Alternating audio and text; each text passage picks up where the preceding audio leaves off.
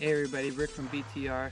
Today what we're going to do is do what's called a cold run shooting, and what it is we're going to have a target like this, and what we're going to do is we're going to shoot 5 rounds here, 2 in each square.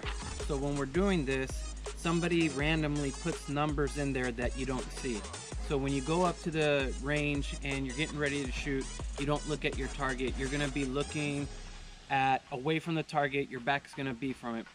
Once they say go, and what this cold shooting does is it makes you go turn your body around, get the main target, and then visualize on those 5 spots that you're going to have to shoot.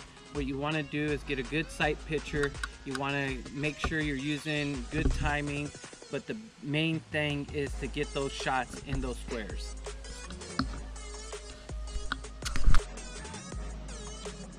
Alright, we're going to start the cold drill right now. So I have the target behind me.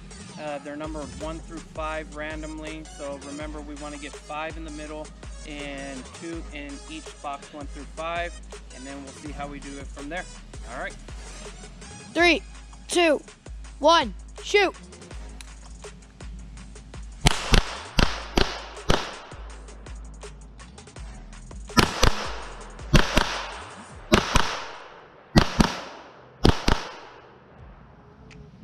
Alright, so that's how the drill is going to be ran. Then once you guys are finished from there, go to your guys' target, see how well you guys did.